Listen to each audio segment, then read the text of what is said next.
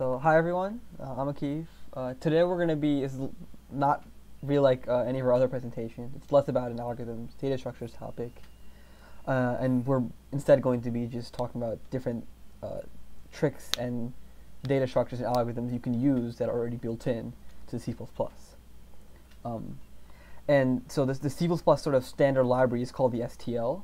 That's what the name of the presentation is. Yes. It stands for the Standard Template Library, and it has a lot of cool features, and we're going to go over a lot of them today. Okay. So first off, this is something you should have in basically all of your programs. So in C and C++, right, you have to include different header files if you want to use different libraries or different data structures or algorithms that are pre-provided. So you use include files. Luckily, for competitive programming, there's this one include file, stud c++.h, that basically contains all other include files that are standard.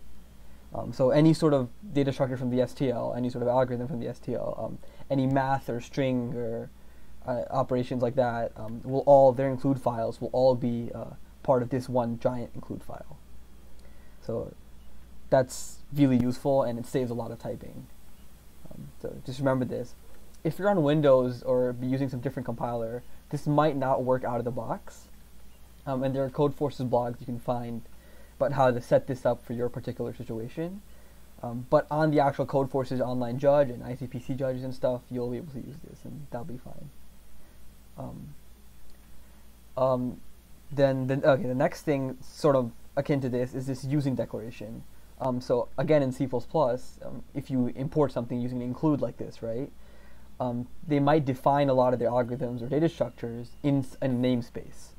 And then, so when you're using that actual data structure algorithm, you might have to prefix this stud : before that function or class. However, if you prefix your entire code with this using namespace stud, the compiler will know that you're implicitly in this namespace std.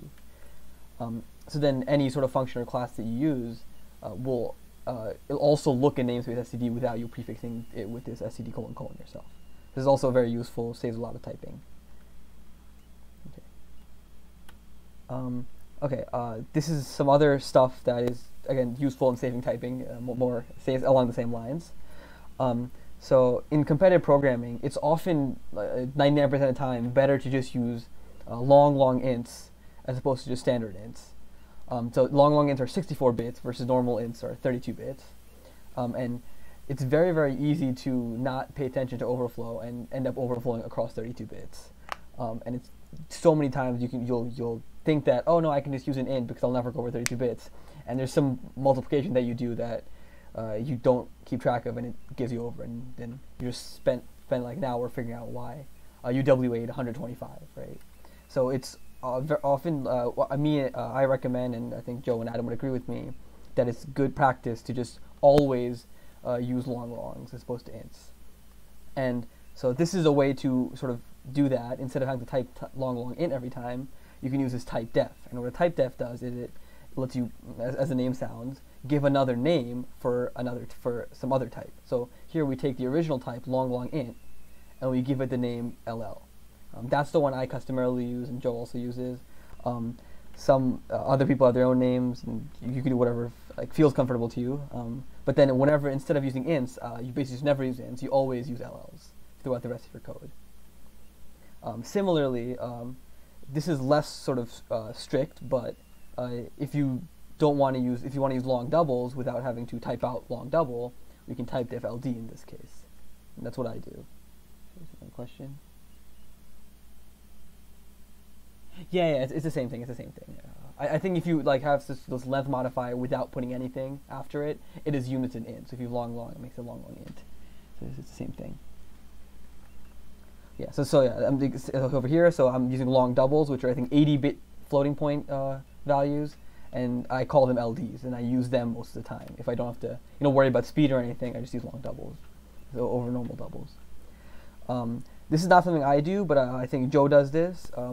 Where he type defs a pair, which we'll get to later, but this is something that type that you might use often, and he defines a pair of longs as a PL. So just small names to save you typing that you can do with type defs here. This is not something that comes up usually in code forcer rounds, but in ICPC type competitions, this will come up a lot, and where you want to have this sort of a point type, a point data type, a point in 2D space. It can be very useful instead of defining your own point class to instead just use the built-in complex number type. So these are complex like imaginary numbers, that type of thing. So if you use complex of a LD here and define that as a point, that can be useful sometimes. So again, most of these are optional. I highly recommend doing something for ints and longs, but the other ones are up to you. And even the name for the first one is up to you. Okay. So now we're going to get to the data structures in the STL. Okay. So the first data structure, this is you're going to be using all the time, is called a vector. This is basically this exact same thing as what is known as an array list in Java. If you've taken data structure, something you experienced in Java, this is the same thing as an array list. So what it lets you do is, like an array, it lets you get and set values anywhere in the array in constant time. But also, like a list, it lets you add and delete from the back of the thing, also in amortized O1 time. So sort of best of both worlds here. Unlike a list, you can't insert or delete from the middle without taking linear time.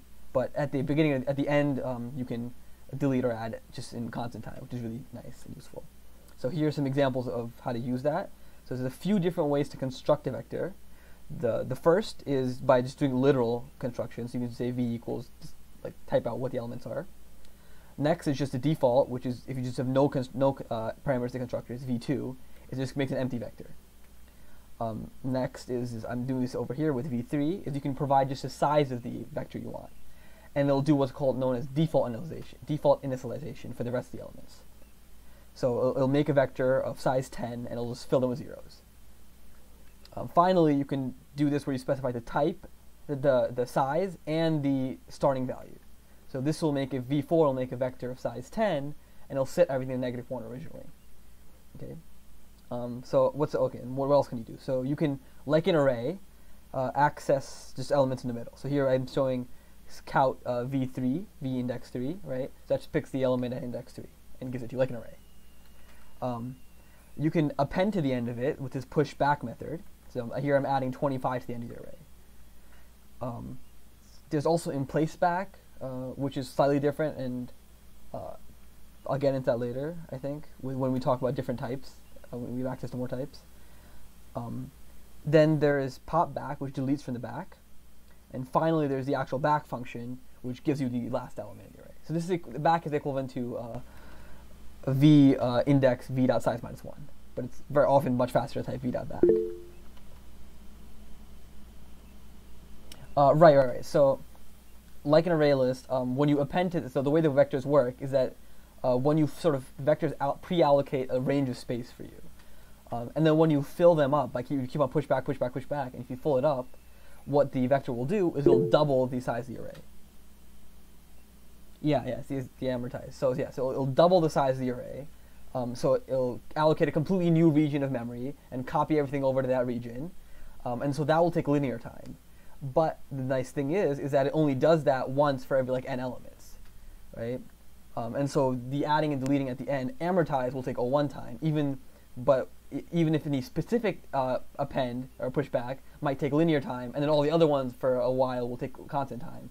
But overall, if you take the average, it will only be constant time per operation. Okay. So yeah, that's that. So before I move into more different types of data types, I want to take a second to talk about templates. So as I mentioned before, this library, the STL, stands for the Standard Templating Library, right? And the reason for that is because all the algorithms and data structures in this library utilize what are known as C++ templates. So a template is a parameterized type.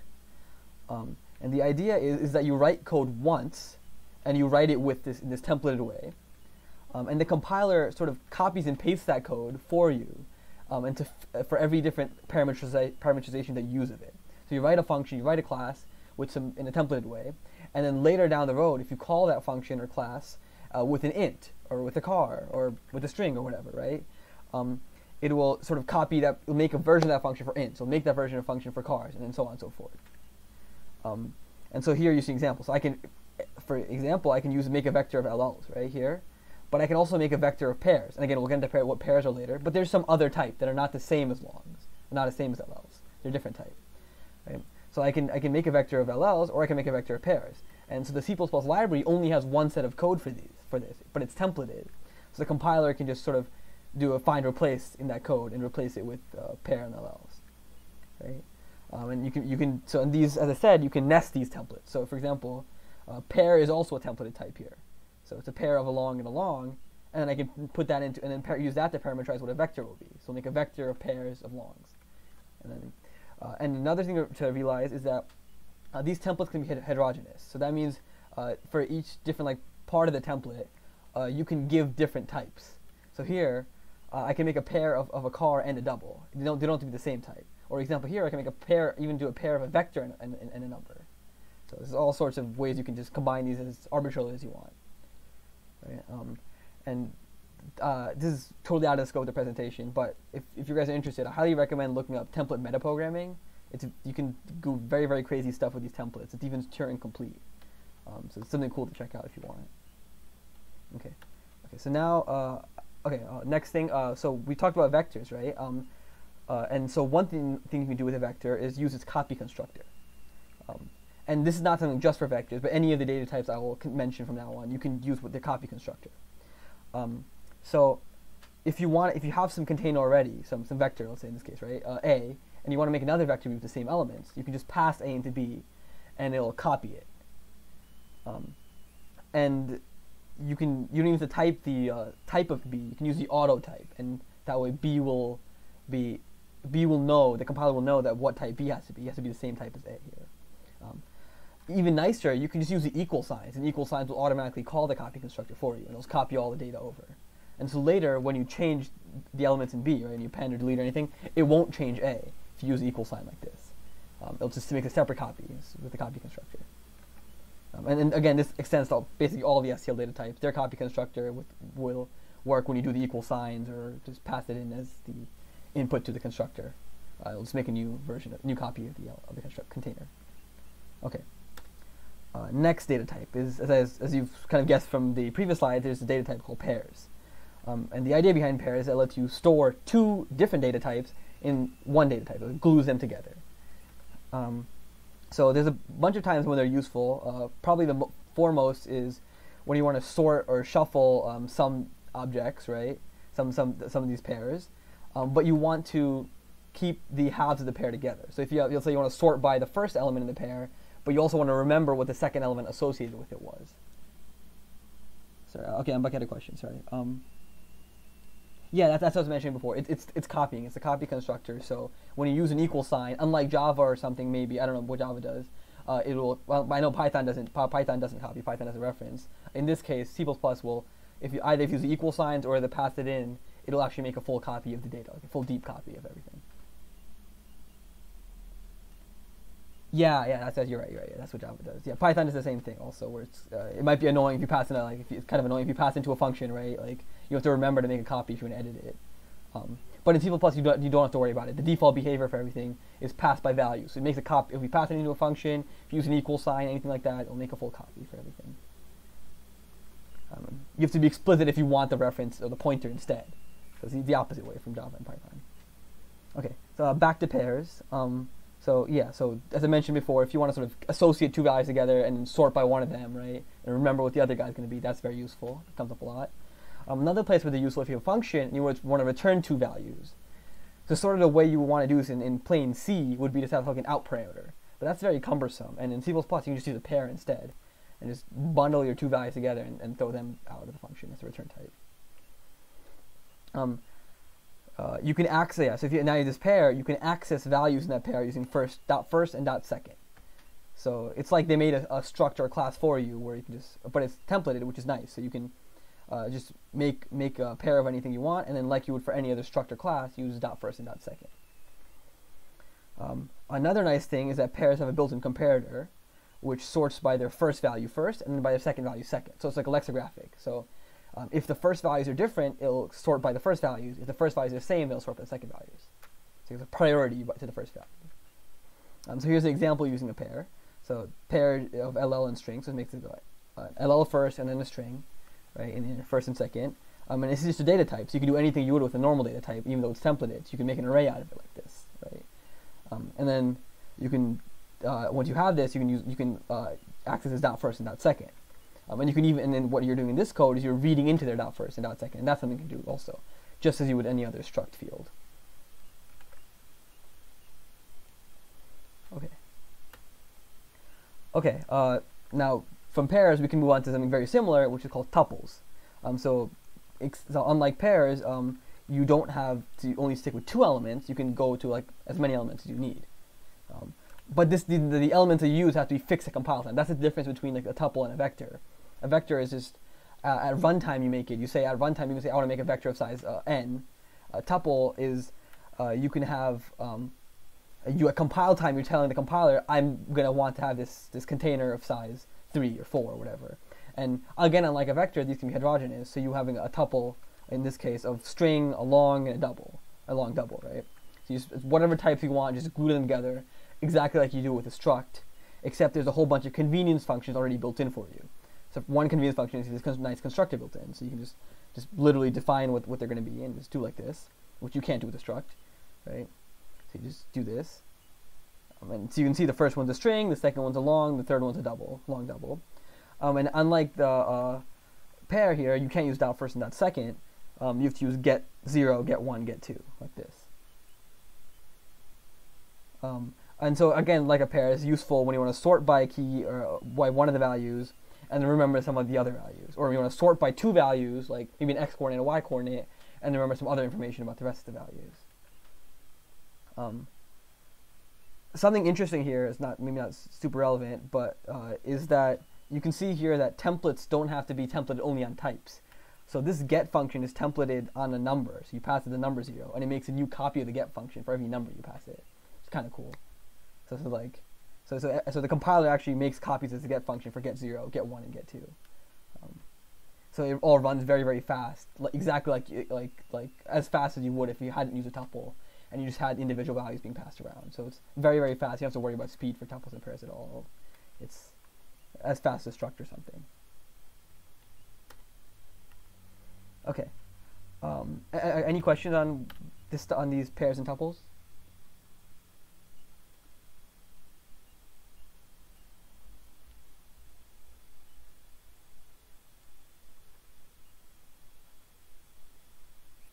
Okay. So sets. So this is akin to in Java you might have seen the tree set. So what this is a balanced binary tree, self-balancing binary tree. And specifically it's a red-black tree in implementation. In data structures you might have seen an AVL tree. It's similar except it uses a different method of balancing. What this tree structure lets you do is that it lets you have log n, insert, query, and delete. So you can insert objects, you can look it up by a key, you can delete objects in log n, and you can check whether or not a key exists in this set also, right? That's the other thing. And this set does not store duplicates. So if you insert something twice, it won't insert it again. It'll just say that single time. So again, this is a templated type. So this set can be not only of just LLs like I have in this example, but you can store pairs or anything else like that. One sort of caveat is that this type that you store in there has to be comparable. It has to be a comparator associated with it. But almost all built-in STL types do have comparators. It's only if you do your own custom structure class you have to write your own comparator. But otherwise, everything is built in. Even vectors and other sets. So you can put a set inside a set even, because sets have comparators and vectors have comparators too. But pairs and integers and everything all definitely have comparators. So you can use a dot count to check existence, and you can use dot insert and dot erase to insert and delete things. Right? So here's an example. So the example is you're counting the number of duplicate elements out of n given element. So you have this set up this set, and you loop over n elements, and you read the elements, and if it already exists, you increment your answer. If it doesn't exist, you insert it. So, and notice I don't have to put an else here, because if you insert something twice, it just inserts it once. It doesn't insert it again. Everyone see how this code is working?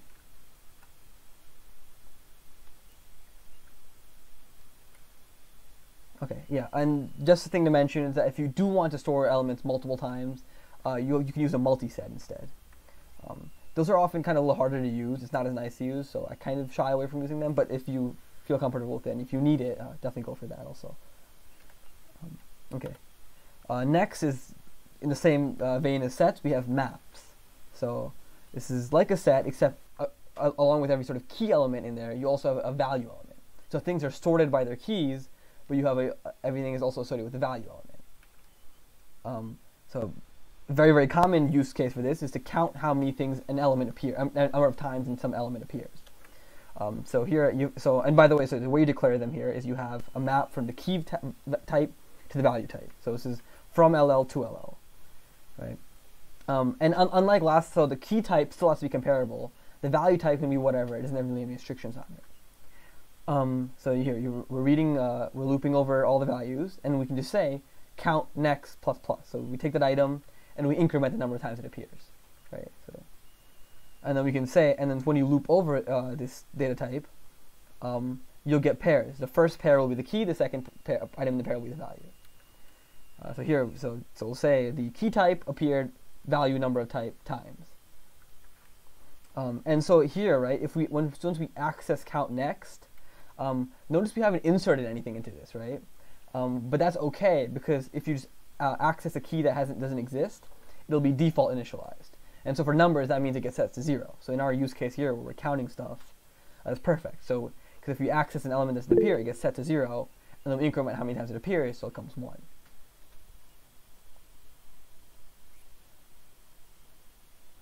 So a map is multiple instances of something. So a pair is just a single key and a value, right? Or not key value, single first element and the second type, right?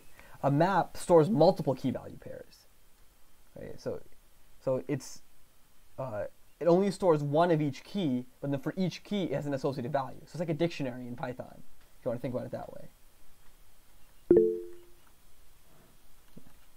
So, and the way you use it, again, similar to dictionary in Python, is that you use this bracket notation like you would in an array.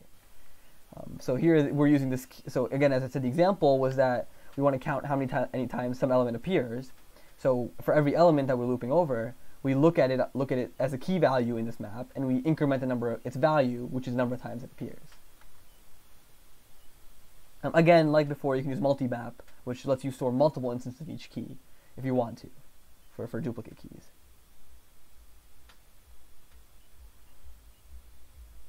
Okay.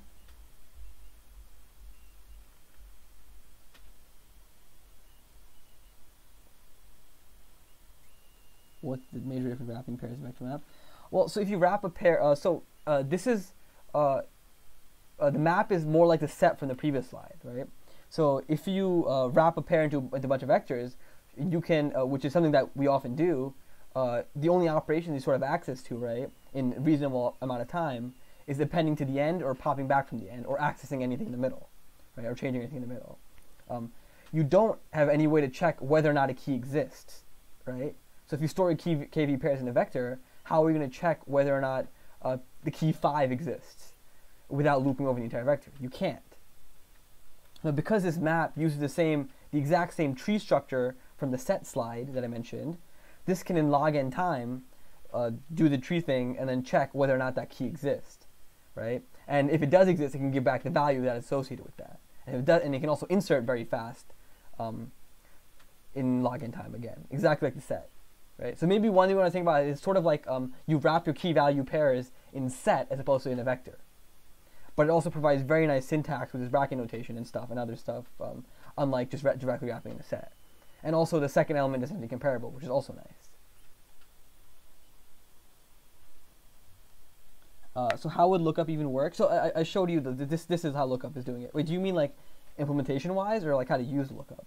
Because how to use lookup is literally like this. So you just use the brackets and that's it. And it gives you the value, and you can read that value just by taking it, or you can do like a plus equals to change it, or like an equals to change it for plus equals or whatever. Yeah, exactly. So that's why I don't like to use multi-maps very often, for this exact reason. But so you can use a .find function that a multi-map has, And so that's sort of find a key, the first, I think the first time a key appears or something, and you can sort of plus that thing until it stops appearing. I'm not sure of the details. I don't know if Joel knows the details for this. This is also, yeah, it's not very easy to use a multi-map. It's not super hard either, I don't think. I just haven't learned how to do it. You can look it up if you want. But the nice part is because we have this templating system, right? There really isn't a need to use a multi-map. If you want to store multiple values with the same key, you can just do a map from your key type to a vector of your value types, or a set of your value types, however you want to do it. So then, if you want to insert a new item for a key value pair, right, you can just do key and look at its vector and then do a dot push back, right? And then to loop over all the values associated with a certain key, you just loop over the vector associated with that key. This is a very good demonstration of how powerful this templating lets you be. Okay, if there's no more questions, I think I'll move on. Okay, last data type we're going to talk about are strings. So these are much nicer to work with than normal C strings. So first off, they have all the basic operations that a vector has. So like the pushback, pop back, access elements in the middle, all that. So it's kind of like a vector of car in that sense, but it has even more stuff than that. So, and it has the amortized pushback, amortized O1 pushback and everything. But you can also use a plus to concatenate. So if you have one string and another string, and you do plus, it makes a new string, which is the concatenation of the two. Unlike vectors. Also, you can do plus equals to push back a whole string to the end of it, to your old string, to new string to the old string. Yeah, and unlike Java, this is fast. This takes as much time as is necessary to add the new string to the old string, because basically what it does under the hood is it calls push back for every element in the new string, for every car in the new string. So it's fast, unlike C and Java, which has to make a new string entirely. And same in Python. Python, C, and Java, it's slow because it makes a new string. Here, you can just do pushback, basically equivalent. So here is an example of how to use it. So the default constructor for a string is just an empty string, but you can also, like a vector, do like this type of thing where you give it how many and what value. You can read into a string using cin. You can append a car to a string, and as we mentioned here, you can append an entire string to another string. There's also a whole bunch of other string functions that you would expect. So there's a couple here that are most useful are subster, which is a substring. So you can do a substring from the start position and how long you want a substring of. You can also do a .find, which looks for a car, looks for another string as a substring of another string. And yeah, so .data gives you access to the underlying C string, which is null terminated, like you would expect. So if you're more comfortable with your old C functions as opposed to the C++ functions for working with strings, like strtalk or a2i and all those guys, you can use them on this C++ string just by calling them instead of on the original C++ string, calling on it the .data of it. So that gives you your null terminated string that you can use. Okay.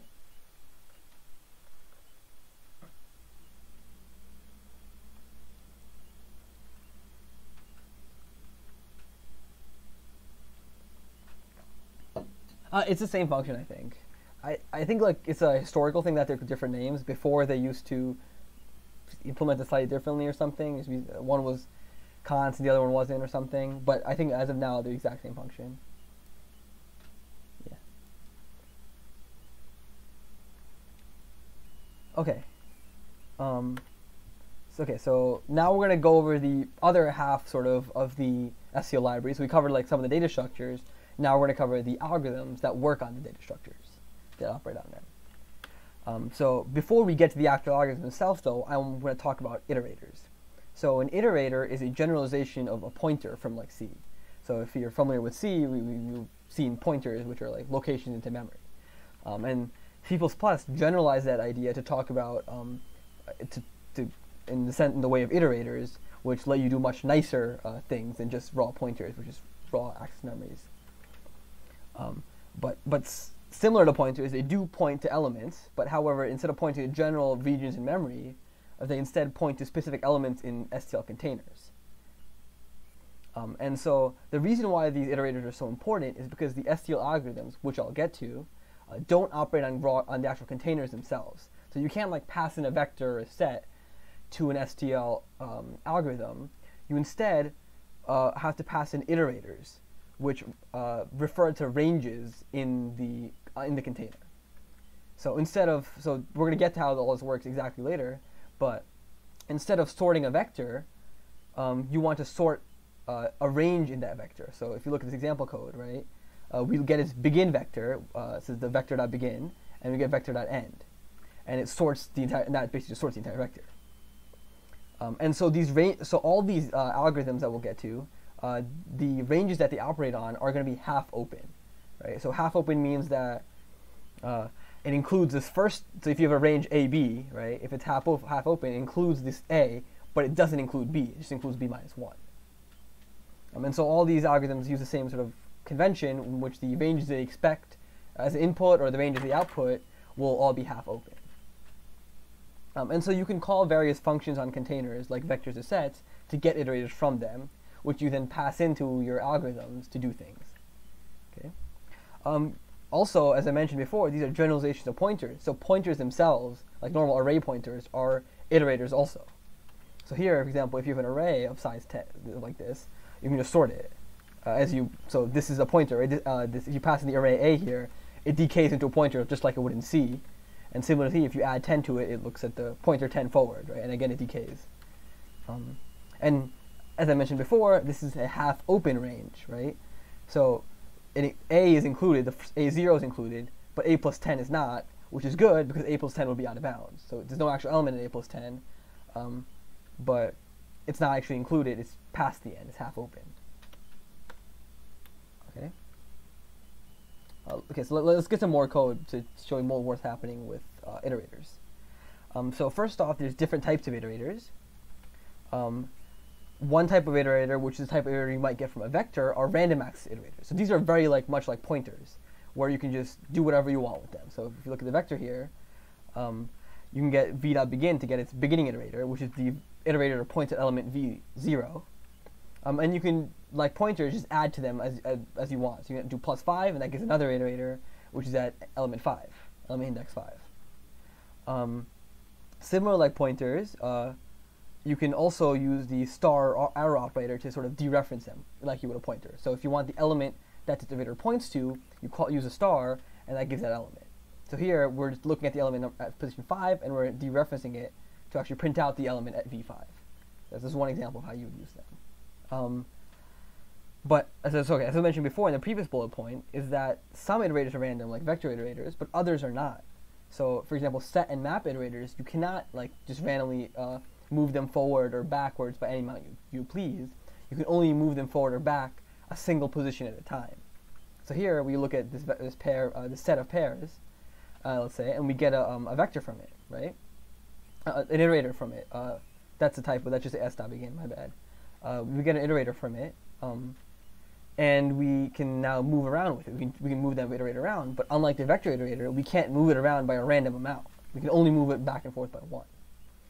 And the other thing here is, like a pointer, we can use the arrow operator to dereference it and then access a member. So here, this is like equivalent to doing star sit dot first, right? And so this is taking the first element at the first position and printing it. Everyone clear on what the syntax is here?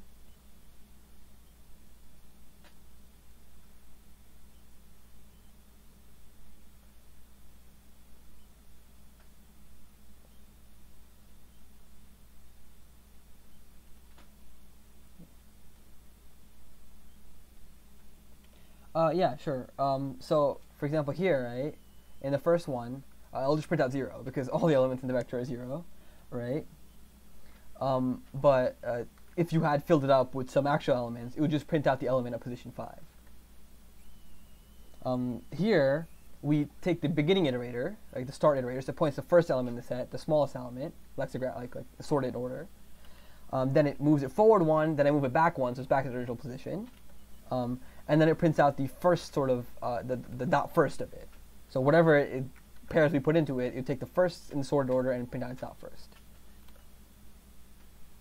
So notice the reason I use an arrow, if you're not familiar with C notation, is that this is equivalent to doing star first to dereference it and get the actual element, the actual pair, that is pointed to, and then calling dot first on it. So you can just do it in short form using the arrow. Okay. Okay, so now how do we actually... So, because the set is initially empty, when you dereference dot begin, it would just segfault, right? Oh, I have like a comment here which says fill it up. Oh, good point. Okay. But yeah, if you were to do this to an empty element, it would be an empty set or vector or something, like an iterator that's out of bounds, right? It doesn't point to anything real. It would be undefined behavior. So it could segfault, it could just like print out garbage value, it could do whatever. You want to avoid that because often it'll like might seem that it's behaving on your computer, but then when you go to the online judge, it'll just segfault, and that'll be really annoying. So you got to make sure that you're completely in bounds and stuff, like you would with normal arrays or whatever. Okay, so how do we actually get these iterators, right? So I mentioned you can use functions on them. So the most common way is use .begin and .end. So with your container, your vector, your set, or whatever, you call .begin, you use the first one, right? In the vector, it would be the element at position 0. For a set, it would be the one like the smallest guy in sorted order, because sets are sorted. Because it's a binary search tree, right? It's sorted. But you can also call .end, and so the interesting part is, because I mentioned before, all the algorithms in this, the convention here is that everything works on half open ranges. So end actually doesn't give you the last element, but it gives you the element sort of one past the end. So there's no actual element there, but it'll be pointing to the position one past the end. Because it's not illegal to have an iterator that sort of goes out of bounds. It's illegal to use that iterator to do anything useful, like to actually dereference that and get the element there. That's illegal. But you can have an iterator that's pointing like out of bounds. The other thing you can do is you can use reverse iterators, so R begin and R end. So this basically, these iterators, so if you increment in a reverse iterator, it'll actually move backwards, which is kind of funny. And if you decrement it, it'll move forwards. And these can be useful. So R begin points to the last element here, and R end points to one before the first. So it's kind of just a mirror image of what we did before the previous bullet point. And so any other iterator will just like point in the middle. So if you have a vector, if you want to get, as we saw in the previous slide, if you want to get the element at position I, you can take dot begin and then do plus I, right? And yeah. And so another nice thing that we just probably saw this in like a previous slide, is that these for each stuff. So this notation is equals to do a for each loop with this colon, and this basically loops through the entire container. But actually, under the hood, it's just syntactic sugar for using iterators. So what this is actually equivalent to is that it does this. So it starts with dot begin, right, and then it loops until we hit dot end, and every time it increments that iterator. And then you have to remember to dereference it if you actually use it. So you don't actually ever write this code because it'll be written for you if you use this, but it's like a nice example to explain how iterators actually work. Everyone see what's happening there? And you actually might have to write this code if you want to loop backwards to a container, maybe, right? So then you would have to use R begin and R end here instead. So that might be something you want to do.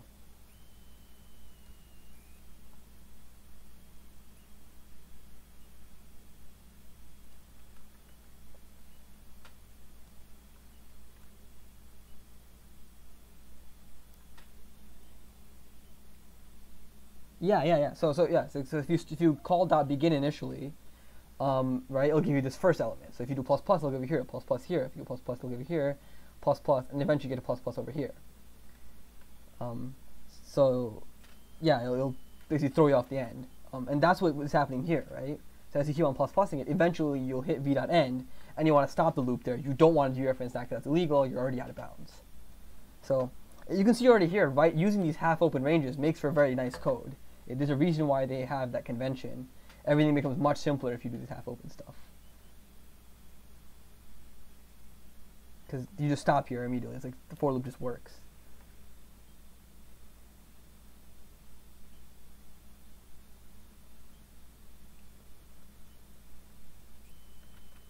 Okay, so the first algorithm we're going to talk about is sort. So this is sorts arrange, right? It takes n log n time, as you would expect. So it takes in two iterators, which I said before is a half open interval for sorting. So here we have a vector, right? And we can just sort that entire vector by passing a dot begin and one past the end, which is dot end. You can sort a list, right? Not a list, an array. just by passing the iterators for the range you want to sort. So here, if you want to sort the entire array, right, you can just pass in the array itself, which will decay into the position for the starting element for B0 here. And if you want half open, you just add the size of the array, and that'll be one past the end, which is, again, you see how the code is very nice if you use half open stuff. Similarly, if you want to sort the first, like, say, k elements of a vector, exact same thing works. You do sort a.begin plus k. Again, very nice because it's half open. Everything's half open. You can also sort using reverse iterators here. So, and the vector will end up being sorted backwards. So it's kind of fun. The reason that works is because the sort algorithm sorts it in the order that plus plus and minus minus sort of work in. But reverse iterators, if you add and subtract for them, it'll like do it backwards, right? Addition in the reverse iterator is like subtraction in the normal iterator, so the entire thing happens backwards. But the sort algorithm doesn't know that it's being passed to reverse iterators. It just sees two iterators that you can add to and subtract from to move back and forth within your container, in your range. So it just tries to sort it with respect to that. But in actuality, in the underlying container, it's being sorted backwards. So maybe this will kind of sort of help you see why the algorithms are implemented the way they are, where they use iterators as opposed to containers, because it lets you write them much more generally and powerfully. Yeah, exactly. It sorts a vector decreasing.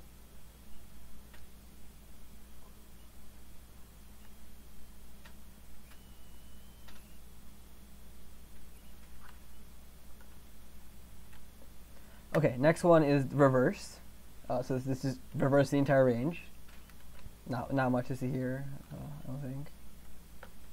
There is something funny going on. Oh yeah, there is that going on. Yeah, Adam, you want to explain that? I mean, yeah, sure. So if you look at line 3, you have reverse, and you can actually do reverse with reverse iterators as well, which is just a funny thing that you can do. Nothing magical going on, but it'll just reverse it the same as if you pass the normal iterators.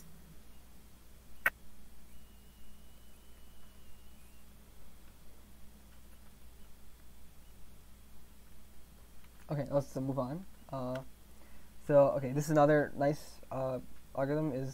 Another function is the fill n memset sort of family of functions. So fill and fell n are the real sort of associated ones. Memset sort of I just threw on the slide as an afterthought. So the idea here is that fill and fill n fill a range, as their name sounds, with the same value.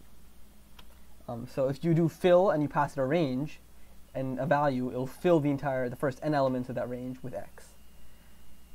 Fill n, you don't have to pass it a range. You just pass the starting iterator, and you pass how many you want to go for. It's the sort of the right, usually. And then they both do the same thing here. Just here, if you're using vectors, it's less typing for using fill n as opposed to fill. It'll just fill it up, and you don't need to manually set the values to loop or anything. The other sort of way to do this is supposed to fill and fill n is use the old C function memset from like the string header, and this is in personal opinion sort of easier to use with less typing, and this is especially true if your container has like multiple dimensions, if your array has multiple dimensions, like you would for a DP or something, like a DP here. The sort of caveat with memset that makes it harder to use is that it only works on single bytes as opposed to general like value types. However, if you're using zeros and -1, if you're setting stuff to 0 and -1, or a few other special vowels that I never actually use, it doesn't matter. So like an int, right, is like 4 bytes. So it doesn't matter that you're setting single bytes to the value 0, right? Because when you smush them all together and look at it as an int, 0 as an int or 0 as a byte doesn't matter. It's all 0. And a similar thing happens with -1. So you would use it like this. You would memset the container, -1, and then the size of the container. You can size both. How many of you want to set it? But with multiple dimensions, very nice. You just do like this, which you cannot do with fill n. It just works for multiple dimensions as it would for single. So and if you want to maybe set just the first, just the DP0, right, which is like a 2D array now, you set this part for the first axis being 0. That also just works with memset, which is really cool. Okay. Okay, now we're going to talk about lower bound and upper bound, and these are binary search algorithms.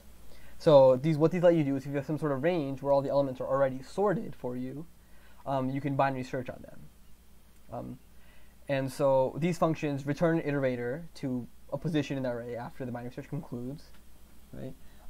And there's actually not just a single function, there's actually two functions, lower bound and upper bound, that implement binary search.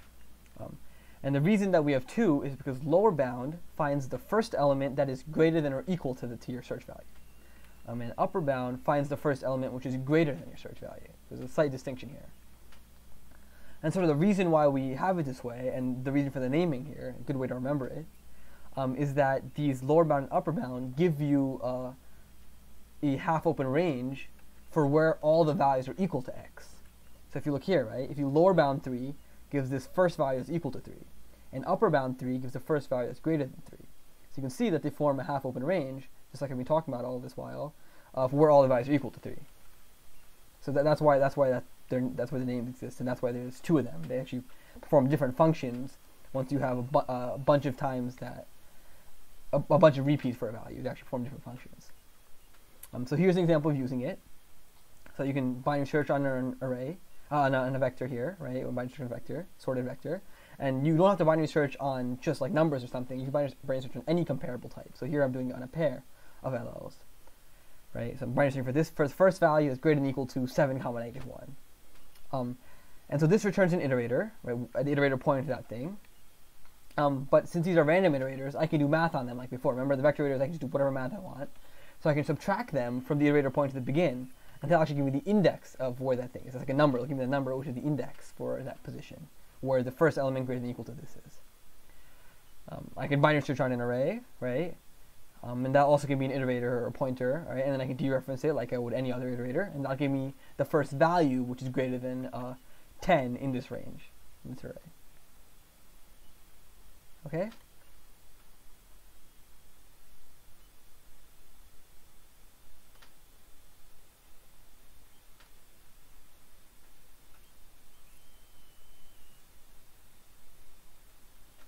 Okay, there's more stuff on upper bound, lower bound. So if this element doesn't exist, or that's the bad way of putting it, but if the element you search by is bigger than any other element, right, in the range, it'll return your one past the end, return the a.end, the second sort of thing you pass to it.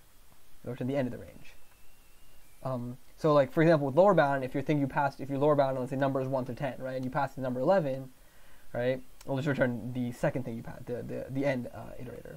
If you're doing upper bound, right, and you pass it, let's say 10, right, only have elements less than or equal to it, it'll do the same thing and give you the end iterator. And so that's a nice way of checking whether or not an element is is greater than everything else in your list, right? So yeah, so you can binary search on this element, right, using lower bound, but if it equals the end, you say x. There is no next element. There is no element greater than or equal to me. But if there is one, if it's not equal to n, there is an element that's greater than or equal to me, and that's just by dereferencing the iterator that you get back by calling lower bound. So notice these sort of two functions, they give you how to find greater than and greater than equal to. But what if you want to find, instead of the first element greater than or first element greater than or equal to, you want to find the last element that's less than you, right? So what you can do is call lower bound to get the first element greater than or equal to, and then move left by 1. So I can do the first element less than you. And you can do the same thing for like the last element less than or equal to you with upper bound. You do upper bound -1, that gives the last element less than or equal to you. So here's how that looks in code. You do a lower bound, right? And if it equals a.begin, right, the first thing you pass to it, it's the smallest element in the list, right, in the range. So there's nothing to the left of you. And then subtract it, and then so going to the left by 1 would actually move you out of bounds, right? You move you 1 before the end, before the beginning, and then dereferencing will cause an error, be illegal. So then you say it's the smallest element, there's nothing to the left of me. Otherwise, you move to the left by 1, and then you say, okay, the previous element, the last element less than me, was this dereference thing here. So you see we're doing math on iterators again. Lower bound and upper bound are very often confusing to remember. It took me a while to get it in my head which one's which, but it's good to pay attention to this and to be sure which one is which. So then when you actually start writing code with this, you don't spend forever figuring stuff out.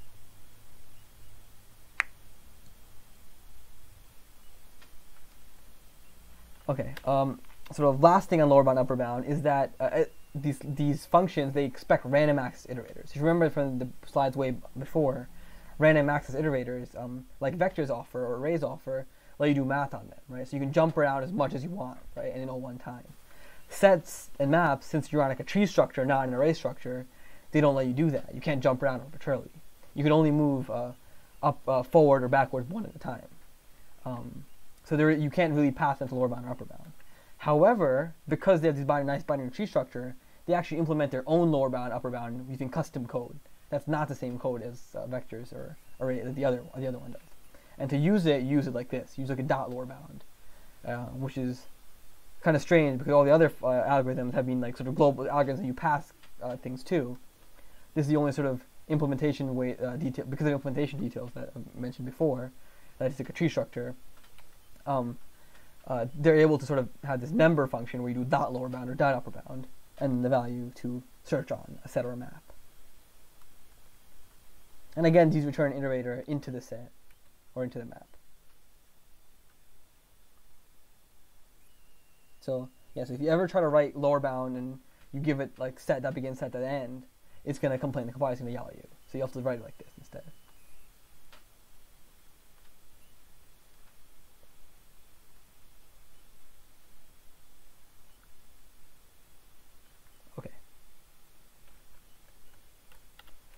Okay, so I've mentioned a couple algorithms, right? And these sort of algorithms, a lot of them depend on a notion of like comparison, right? Of less than, or which one's less than, which one's greater. So sorting, the sort algorithm obviously depends on an ordering, right? But so does lower bound and upper bound. You sort of have this notion of less than or less than equal to, greater than, or whatever, right? And so for numbers, that's just obvious what that is, right? But for and as I mentioned before, other STL types have their own notion of like less than or greater than, right? For pairs, it's lexicographic. Also for vectors and strings, it's lexicographic. But what if you have your own type, right, and you want to write your own comparator? Or what if you want to have a different comparator for one of the built-in types? Well, it's very easy to do for the algorithms, and it's even easier to do if you use lambda syntax. So here's how you actually do it. So you sort of, after you write the rest of your sort of the normal parameters that you pass into your algorithm, it's not. I think C++ 11 or C++ 14 have it. It's not that new. A lot of this, a lot of new syntax being added to lambdas for C++ 17 and 20. But this as is quite a few years old at this point. So you would pass the usual parameters to your algorithm, and you'd also pass this as a comparator. So this comparator can be a few different things. It can be just a normal function pointer, like you would do in C. It can be a function type, which you would see in C++, but it's often useless to use. And I don't think I've ever used that in competitive programming code, actually, like function types. Or you can use, which is the most convenient, is this lambda thing. And so what you can do with the lambda is that you just write a function body, basically, and no header, and just drop it into your code and it just works. So you have to do this sort of bracket things in the beginning just to show that you're starting a lambda, and this and thing here is what stuff you're capturing. Don't worry about that if you don't know what capturing is for a lambda. Just put that in your code every time. You can look it up if you're interested, but just if you want your things to work nicely, just put this and symbol in there in the brackets. Then you put your type. So for a sorting function, for comparison a lambda, right? You always take two things. You take your two things that you're comparing. Yeah, exactly. And just captures everything in the outer scope. And more specifically, and captures by reference. You can also do an equals, and that'll capture by value. But that might be too slow, right? Because you don't want to have big things in the outer scope that you don't want to pass by value. So and does by reference. So if you change anything, if you have this and here and you change anything from the outer scope in your lambda, it'll change that in the outer scope. It won't do it. Make a copy of it.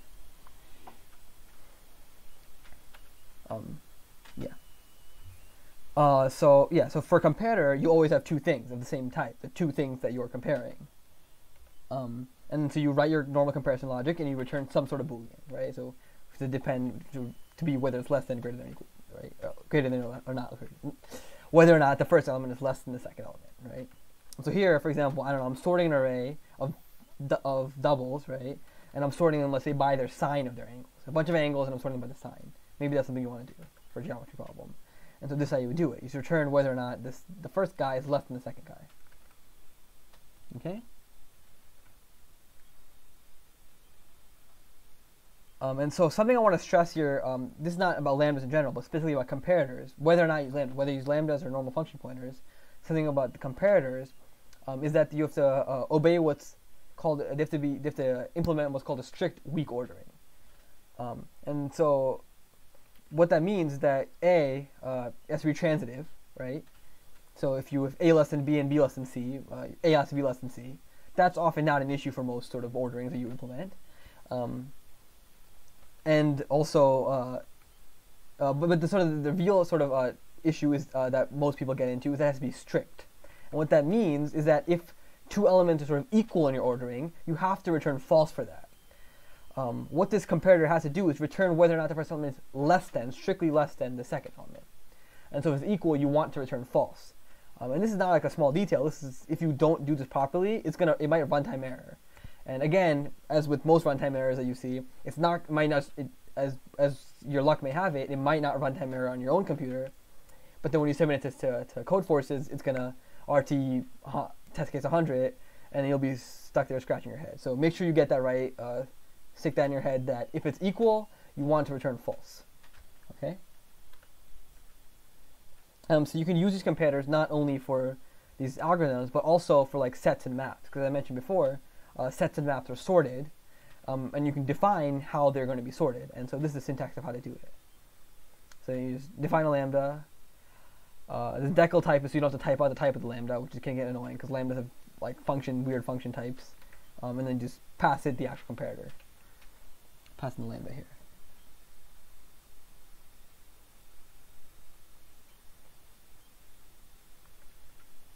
Okay. Can I ask? So if you, for your comparator, if you return true for equal, why would that mess it up? Because the algorithms expect it to not return true for equal. I understand, but like when you're actually doing a sorting, right? Like if I erroneously say that, oh, these two, like 2 is less than 2, right? Yeah. Why would that actually mess it up? Because what if it calls it on itself, right? Maybe I'm not sure of the exact details for maybe sort, right? But maybe for example binary search, right? It might cause it to go out of bounds or something, right? And in which case it will it'll cause a runtime error, right? Because for example for binary search, I think if you're sort of, let me think about why exactly would do that, right?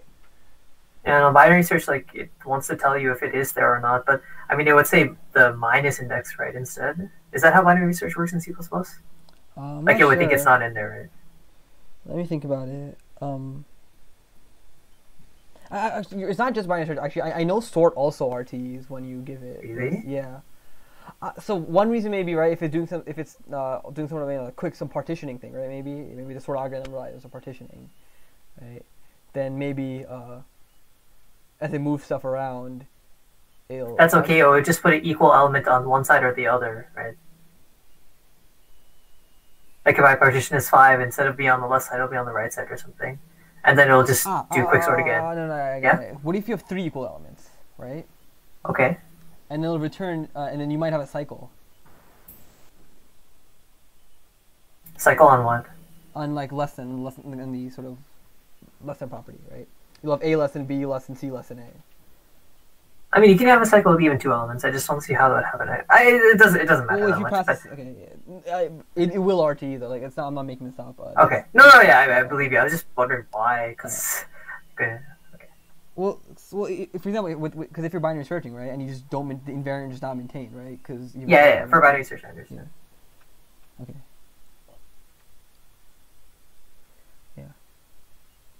Actually, I don't know. I'm not sure if sort actually RT. Maybe it won't. I don't know. Maybe it depends on the implementation of the sort. I've seen binary search RT, but I don't think I've actually personally seen sort RT. But I've seen blogs online where people complain about this and stuff. So I don't know. Yeah. Okay. Okay. So here's some other algos. They're the same sort of format as the other ones, so they take in a half open range, and some useful ones. So first up, partial sum. In a lot of problems, it's very useful to construct an array of partial sums, right? So the sum of the first element, sum of the first two elements, sum of the first three elements, sum of the first element, so on and so forth, right? Construct an array of partial sums. And there's a built-in function which does that for you. So the way it works is that it takes in half open range for the element the array you're summing up, for the range you're summing up, and then it takes just the start iterator for the output sort of place where you're putting the answer. And this, by the way, the output thing can be the same as the input thing, which is kind of nice. Then there's accumulate function, which takes in, again, a range, and then a starting value, and it gives a sum of the entire range. Nice way of writing, just summing up a range. Sort of one thing here is you want to give it a 0 LL, not 0, because otherwise it'll implicitly sort of guess the type of your answer is going to be an int and not an LL, and then you'll overflow, which is really annoying. There's a count function, which counts how many times this last element appears in this range. There's a unique function, which uniqueifies this range, deletes all duplicates, and then returns the one past the end pointer for the new range after it's unique. Like it shortens the range, right, because it's deleted a bunch of stuff, and then returns a new one past the end pointer for you. Yeah? Yeah, you'll have to alloc it before doing that. If you don't want to alloc your vector, you can do something called like a back inserter. You can look that up. I think CPP reference has stuff on that. I think there's a page for partial sum has an example using a back inserter if you don't want to alloc it yourself. But it's often just nicer just to insert much less code, just allocating beforehand. Just make a vector of size n and then doing it. Okay, so it's unique. Then there's iota, which sort of fills a range in ascending elements of ascending order. So if we do it like this, it'll fill it with 0, 1, 2, 3, 4, 5, 6 all the way up. Then there's min element, max element for a range, and as you may guess, it returns an iterator to the min element or the max element in that range.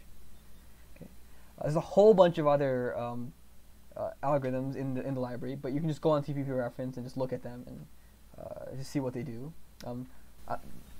It's not really super useful to cover a huge amount of them right now. Just browse which ones you need as you need them, I think. But the point I want to show is they're all sort of obey the same principle, the same conventions of taking in half open ranges and working on iterators.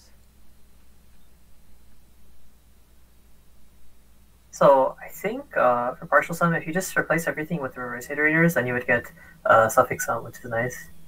Oh shit, that's cool.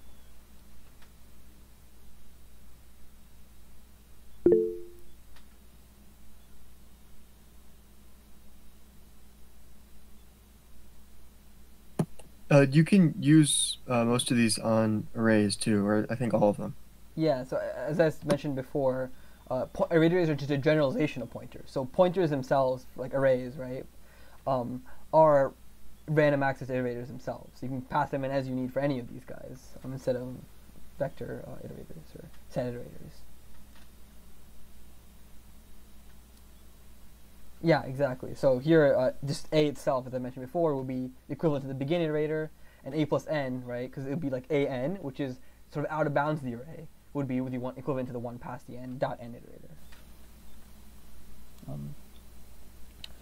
There also isn't really a downside to using vectors, by the way. Like they're as fast and have pretty much as much memory as arrays, and there's the expected 2x like sort of slowdown that you would have from the reallocation. I sort of like using arrays more than vectors just because they're slightly less typing, and you can declare them outside statically, and it's kind of nice that way. But I think Adam, he uses vectors like almost completely, right? So. I think I tend to use arrays when I'm doing DPs, but not much otherwise.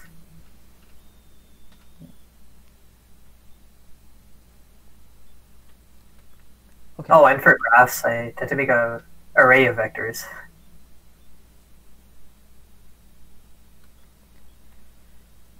Okay. Yeah, that's good. As I was saying before, there's a whole bunch of different algorithms you can look up. It's really fun to browse through them and see what cool stuff you can do. But but they're often not super duper useful for competitive programming tasks, I think. Like the more esoteric ones, even as cool as they sound. These are probably the ones used the most often. Okay. Joe, do you want to take this part? Because this seems something Sure, I can take this You have part. a lot of stuff on this, right? Okay. So in our last few slides, we're going to be talking about macros, which are a really nice way that you can sort of streamline your code a bit, make it easier to read, easier to write. So yeah, can you go to the next slide? Okay, so basically the idea behind a macro is you give it like a text replacement pattern, um, and you can sort of write like a shortcut for like a given piece of code that you want to use a lot. So like some quick examples are like, this is one I like to do, K and V for first and second. It just saves you like 4 or 5 characters every time you do that. And when you start having like pairs of pairs and like maps and all that stuff, it makes it a lot easier to write. So yeah, then whenever you want to use first or second, you can just do .k or .v instead. And you could call these sort of anything as long as it's like a valid C token. I just use K and V because it's like key value pair. And then as like another example, you can do a similar thing for tuples. Like if you know your tuples are all going to have 3 things in them, you can have these macros that sort of extract your 3 pieces of the tuple. So like here on the bottom, if you do G1 of T, that would be the same as get 1 of T. And one important thing to think about with these macros is it really is just like a text replacement. Like it's not like creating a function or anything like that. It's actually just going through your code, finding every occurrence of like this text pattern, and like replacing your code with like this other piece of code. So yeah, yes. Next slide.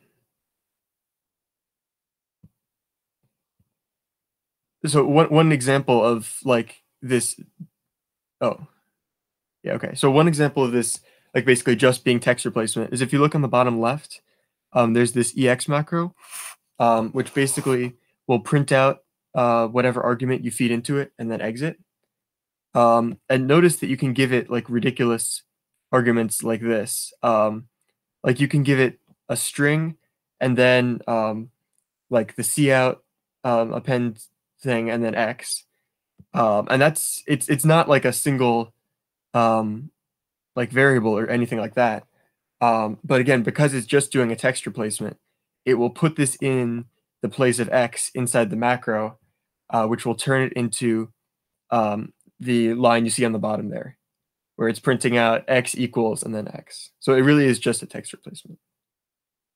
And yeah, so in that last example, the macro had a parameter, and that's probably the most useful part of the macros. Is you can sort of pass arguments into them, which lets you do a lot of really nice things. So like these ones on the right are the ones that we use the most often. So for example, gx will declare a new long variable x and then read it in. So if you have some local variable, you don't want to have to like declare it outside or anything. You just want to like get its value in now. You can use that macro. You can also make a for loop macro, which makes for loops a lot shorter to write. Like if you're doing just like the normal increasing for loop from like some position, some left position to some right position, you can do something like this FILR. So like you can see in this example here, instead of writing for LLI equals 0, I less than n, I plus plus, we just have to write this FI0n. And it does the same thing. And then another nice one is the A macro, which we just went over all those functions that you can do on vectors, where like you have to pass in the begin and the end iterators. But if you have the A macro, you can just do AX instead of x.begin, x.end. So that's what we're doing here at the bottom with this sort. So we're using the same sort function from before, but with the macro, it's just shorter to write. And then if you have any like constants that you want to declare, that's macros are a nice way to do that, because then you can like declare global arrays with like a fixed size like that. So like if you know that your array is never going to be bigger than 10 to the fifth, you can just make your arrays like 10 to the fifth or something. All right, any questions on this so far?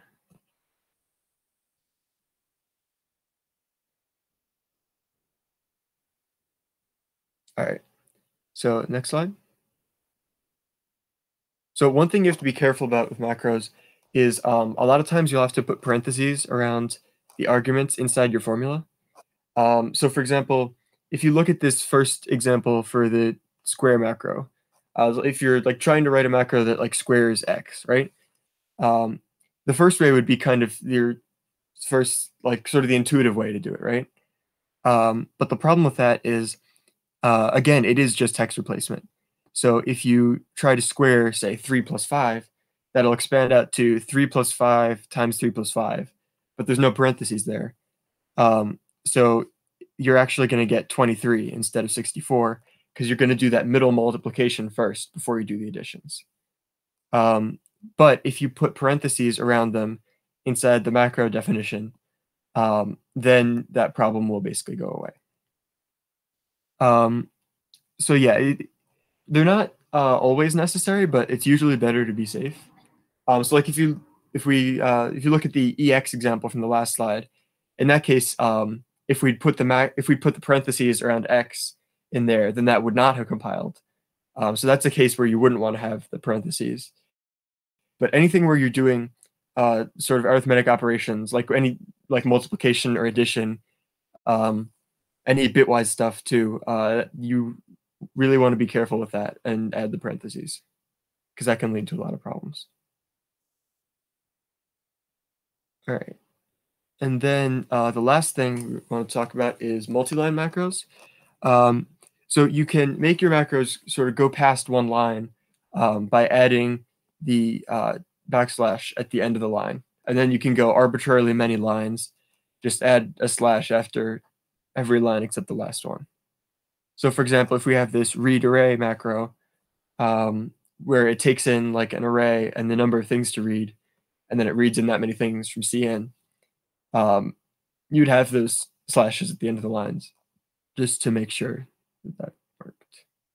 You could also write it all in one line, but this just makes it a lot more readable. So yeah, anyone have any questions on macros?